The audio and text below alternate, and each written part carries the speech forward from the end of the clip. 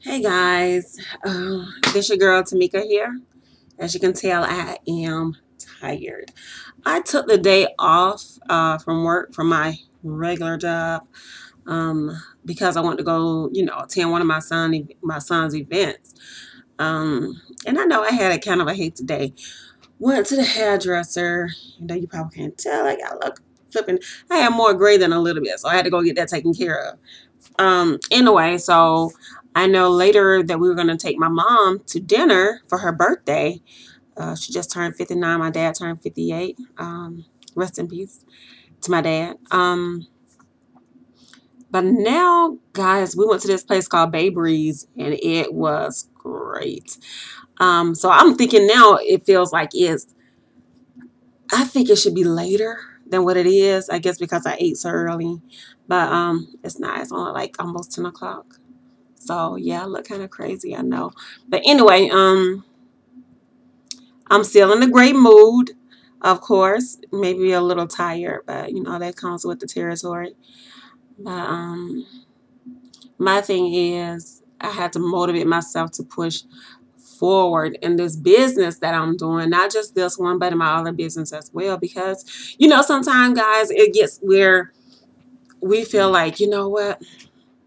Things are kind of slow. They're not where they're supposed to be. They're not where I want them to be.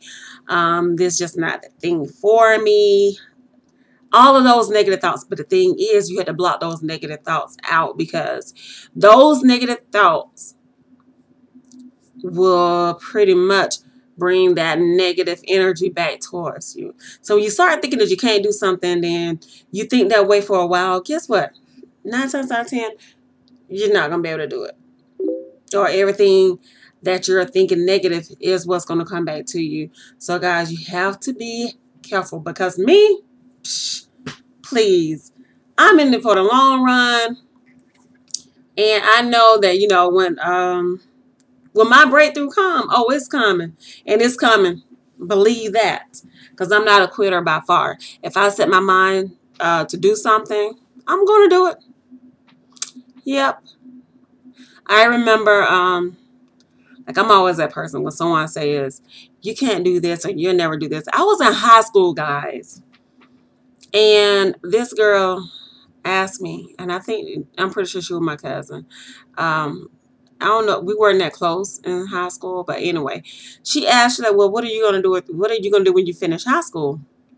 I know I wasn't going to college. I mean, if you look at my other videos, I will tell you that then when I was in high school, in my senior year, 10th grade, 11th grade, ninth, hell, even maybe 8th grade, I knew once I finished high school, I was not going back to college. Not right then.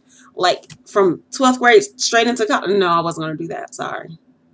Um, so, I like, I'm thinking I'm going into the military. She's like, you're not going to do nothing. You probably go stay home and do absolutely nothing with your life. I'm like, well, dang, I'm like, well, hurt my feelings. I'm like, psh, please. I'm like, I'll show you, but you'll never tell me what I can and cannot do. And that's exactly what I meant. I did go to the military. I ended up doing a total of 9 years after high school. And I came home. I went and got an associate's degree in business. And I kind of got married, had a child in the interim, all that. But I knew I still wanted more. So I went back to school and I got my bachelor's degree in criminal justice. And before I finished my bachelor's degree, I said, you know what? I'm going to go ahead and get my master's degree. And my professor like, well, why stop at a master's? Won't you just go ahead and get the doctorate? So I'm like, yeah, you're right. But if I don't get my doctorate, I know for sure I'm going to get my master's degree.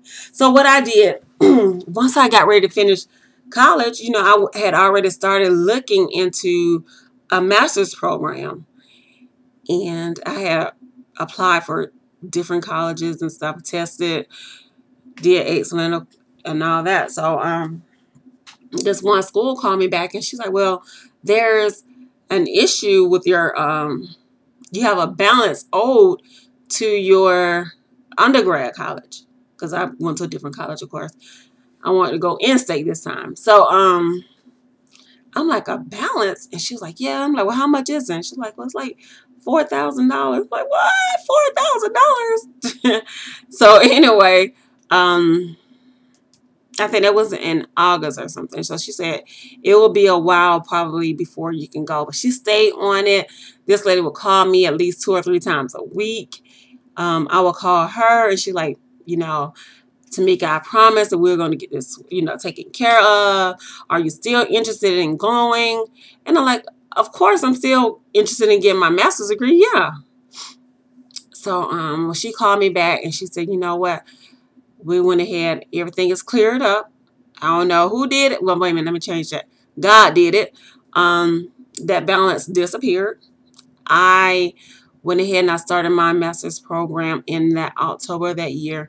I worked my butt off, guys. You hear me? I worked my butt off, and I got my master's degree within less than a year. Yep. And it's not one of those online things. I've worked my tush off. You understand? So that let me know that the reason why I was telling you guys that is because to let you know that regardless whoever it is that tells you that you cannot do this, you'll never amount to nothing. If you don't have to prove them wrong, but prove yourself right if that's what you want to do, okay?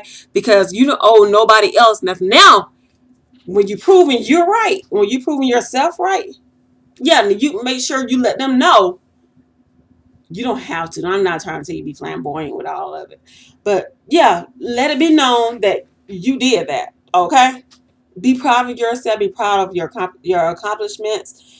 Whatever it is that you're doing in life, because the same people that tell you you cannot do something are the same people that will not do anything, and that probably are the same people that's not doing anything. So as long as you hold your head up and you know who you are and you know what goals you want and you know what goals you want to achieve in life, you go and you do just that, and you make sure you let that devil know that he's a liar. Okay, so until next time, guys, peace.